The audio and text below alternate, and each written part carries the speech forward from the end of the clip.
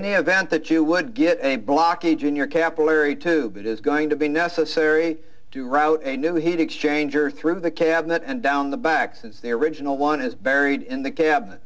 Again, like the evaporator replacement, take your sharp knife, cut your sound shield off, get it rolled around out of your way, disconnect your limit thermostat, disconnect your defrost heaters, bring them up and out of your way. Take a good pair of side cutters, reach up here and cut your suction line and cap tube off right where they come through the top of the refrigerator cabinet. Go ahead and remove your old evaporator. Transfer your defrost heater and your foam blocks from your old evaporator to the new one.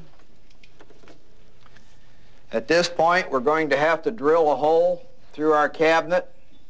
You can actually drill anywhere in this area right here, from the middle of the diamond down to the bottom. It does not create a problem.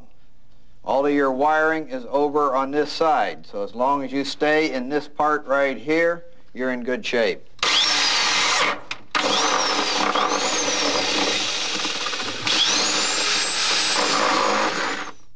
Okay, we'll install our new heat exchanger through the hole that we drilled in the back of our cabinet.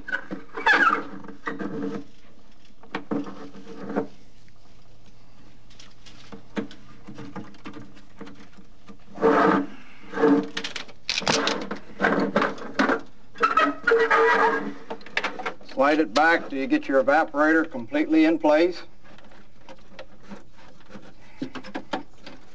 At this point, you're going to go ahead and reconnect up your limit switch. Reconnect your defrost heaters.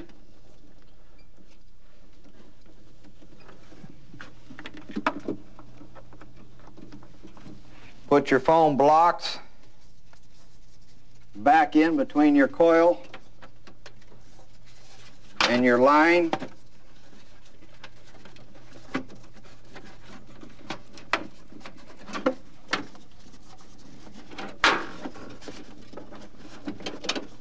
And take your permagum and seal your hole up back here. Permagum is provided in your kit. So after you get this all in, take this, seal it off real good. Take another piece of it, and of course seal off the old line where it comes through the cabinet. Take some more of it. Get ourselves a good seal at this area.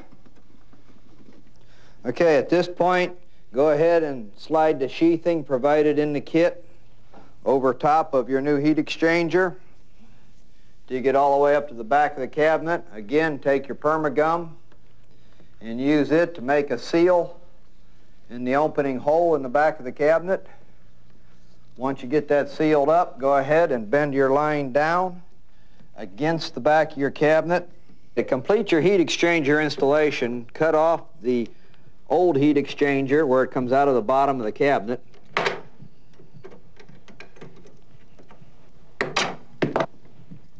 At this point, you're going to want to remove your dryer filter.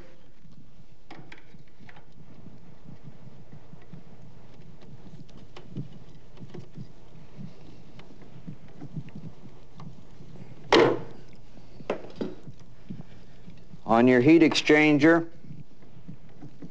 come in here, cut off the suction line coming out of the compressor. At about this point right here seems to be a pretty good place.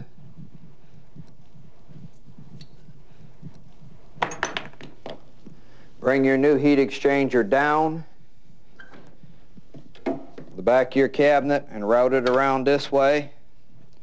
Take your end of it and make your 90-degree bend so that we can make our connection into our compressor suction line.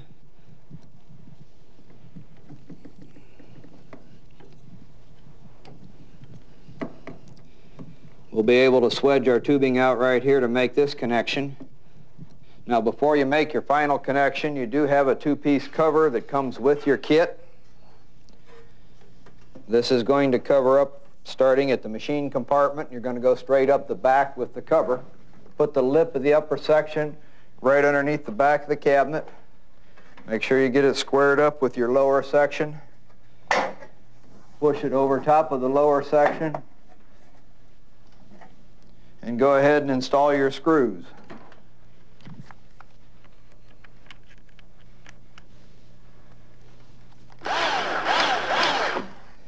Now that you've got your cover on, go ahead and complete your connection of your suction line, the connection of your cap tube into your new dryer filter. You'll now be able to pump down and recharge your system.